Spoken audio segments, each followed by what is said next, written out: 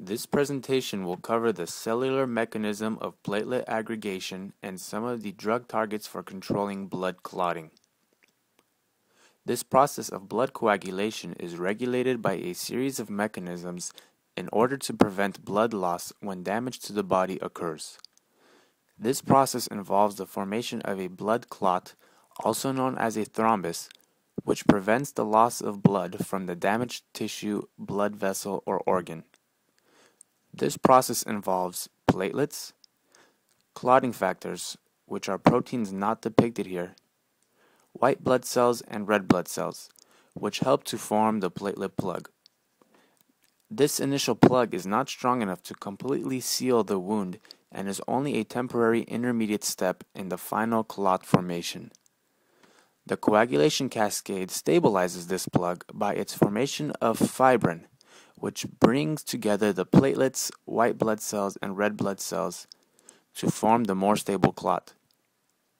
This here is a complex depiction of the coagulation cascade pathway, with all of its many factors and feedback mechanisms.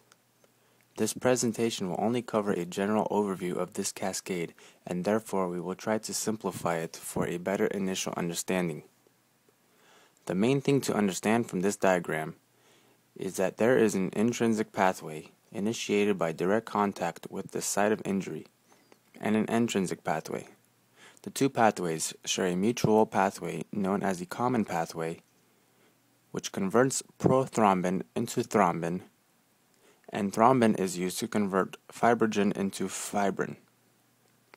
The take-home message is that the final outcome of the coagulation cascade is the fibrin, which forms a cross-linking in the clot formation. Before we lead into this final clot formation, it is also important to understand the mechanism behind the formation of the initial platelet plug, which takes place in the blood platelets themselves. Their aggregation is initiated by the activation of the GP2B3A protein on the surface of the platelet, which upon activation experiences a conformational change that allows it to make the necessary bonds with the other platelets in the formation of a platelet plug. By looking at the simplified diagram, we see three of the factors we will discuss in further detail in this presentation.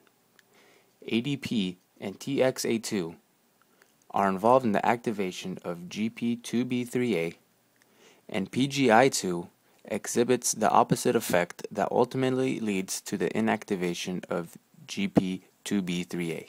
The following is a list of some of the antithrombotics you may become familiar with. Although there are many different classes of antithrombotics, they are split into two main categories: antiplatelets and anticoagulants. In this presentation, we will cover the following four drugs: Plavix, aspirin, pentoxifillin, and warfarin. Aspirin is a salicylic ester of acetic acid used for many indications due to its wide range of effects. As an antithrombotic, it is used to prevent and reduce the risk of heart disease. It achieves this by inhibiting the synthesis of the prostaglandins from arachidonic acid in the COX pathway. Aspirin conveniently bonds irreversibly to COX-1, and therefore TXA2 and PGI2, which were introduced earlier, cannot be synthesized. Again, we know that TXA2 increases platelet aggregation and vasoconstriction, while PGI2 decreases platelet aggregation and causes vasodilation. However, as we see in this diagram, because TXA2 is mainly synthesized in the platelets and platelets do not have any nucleus, it cannot synthesize more protein, and therefore the effect lasts the entire lifespan of the platelet, which is about 7 to 10 days. Because PGI2 is mainly formed and released from the endothelial cells, which do have a nucleus and can form more proteins to overcome the effect of the aspirin, there is more PGI2 left to exert its effects on the platelets after aspirin is administered, and therefore the ultimate effect is a decrease in platelet aggregation. Some of the common side effects of aspirin include nausea and vomiting, GI irritation, heartburn, and abdominal pain with cramps. Because of its irreversible effects on platelets, aspirin should not be taken at least 7 days before surgery or immediately after surgery. Plavix is the brand name for another common drug Clopidogrel, typically dosed 175 mg tablet per day for the prevention of clotting such as in coronary and peripheral artery diseases, as well as for patients who recently suffered from a heart attack or stroke. Plavix is an antagonist of the P2Y12 ADP receptor found on platelets, preventing ADP itself from binding. As mentioned earlier, ADP mediates the activation of GP2B3A, and therefore platelet aggregation is inhibited when ADP cannot bind to the P2Y12 surface receptor. Some common side effects of Plavix include itchiness and diarrhea.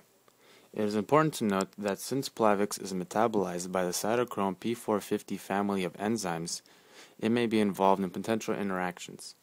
Some drug-drug interactions with Plavix include PPIs, NSAIDs, and warfarin.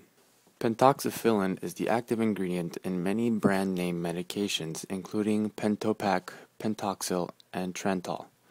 It is a synthetic xanthine derivative known as a hemorrheologic agent, also used for many indications including peripheral vascular disease or PVD. PVD increases platelet aggregation, but treatment with pentoxifillin increases blood flow and decreases platelet aggregation by stimulating the release of prostaglandin PGI2, which we mentioned earlier decreases platelet aggregation. In addition, a negative feedback via increased CAMP inhibits COX and therefore also increases vasodilation by decreasing TXA2.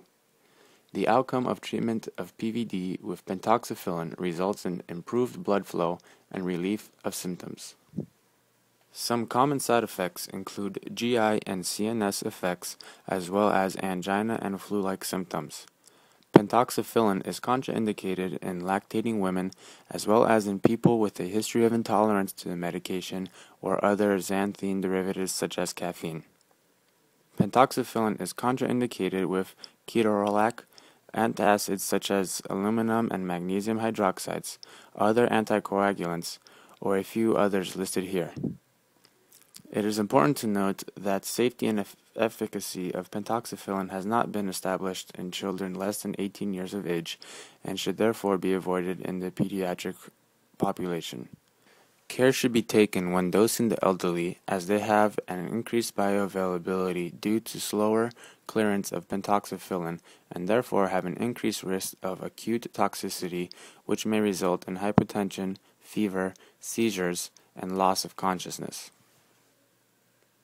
Here is a recap of the 3 antiplatelet drugs and how they inhibit platelet aggregation by inhibiting the activation of the GP2B3A complex. In order to present warfarin, it is important to reintroduce the coagulation cascade diagram from earlier in this presentation. Again, since this is such an information-dense diagram, the important thing to understand is that warfarin indirectly inhibits the maturation of coagulation factors 2, 7, 9, and 10, therefore inhibiting the cascade to proceed and produce fibrin. Warfarin, also known as Coumadin, is a vitamin K antagonist used to prevent and treat clots. The following indications list some of the conditions where warfarin therapy may be implemented.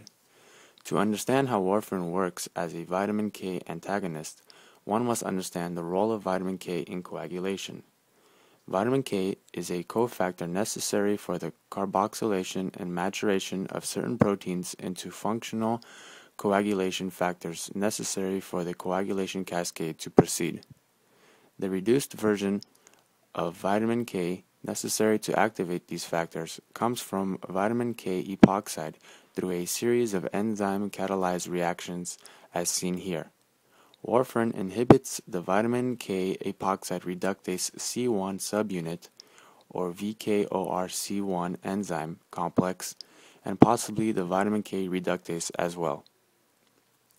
This results in a decrease in the reduced form of vitamin K needed to activate the coagulation factors 2, 7, 9, and 10 and therefore decreases the clotting by the inability of the coagulation cascade to proceed without these factors. These factors' half-lives are important in understanding the time required for warfarin to produce a desired effect. Because warfarin has no effect on the activated coagulation factors, but only on preventing their activation, the active factors must be depleted through normal catabolism in the body in order for a dose of warfarin to take effect. This explains why 3 to 4 days of warfarin therapy may be needed for a complete desired response, but this is only an average and may vary depending on the patient's rate of metabolism and VKORC1 genotype. The common side effects of warfarin include fatal and non-fatal hemorrhage, with additional symptoms listed here. The severity of these symptoms will vary depending on the extent and site of bleeding. Because warfarin has a small therapeutic index, it has a potential to interact with all sorts of other drugs. This is barely scratching the surface of all the possible interactions with warfarin, but it is important to understand that there are interactions that will increase the effects as well as decrease its effects. Because of all these potential interactions, there is a black box warning on warfarin to closely monitor regularly on all treated patients because of the high risk of bleeding. Here is a quick look at some of the major diseases associated with the formation of undesirable clots, which can decrease or even stop blood flow in certain blood vessels and body tissues. Undesired clot formation in arteries of the heart is known as coronary artery disease and is associated with decreased nutrition and oxygen supply to the heart. It is commonly associated with chest pain and if left untreated could lead to tissue death in the heart and therefore heart attack. Deep vein thrombosis is the formation of clots in the venous system usually affecting the legs. It is categorized by redness, warmth, leg pain, tenderness, and swelling. Part of these clots can break off and affect other vessels. Such a clot can even travel to cerebral arteries, leading to partial or complete blockage of blood flow to an area of the brain, causing a stroke. A severe stroke can result in coma or death. In summary, there are many diseases associated with the undesired formation of blood clotting that can lead to serious outcomes if left untreated. Some of these medications discussed in this presentation used to prevent blood clotting include aspirin, Plavix, pentoxifillin, and warfarin.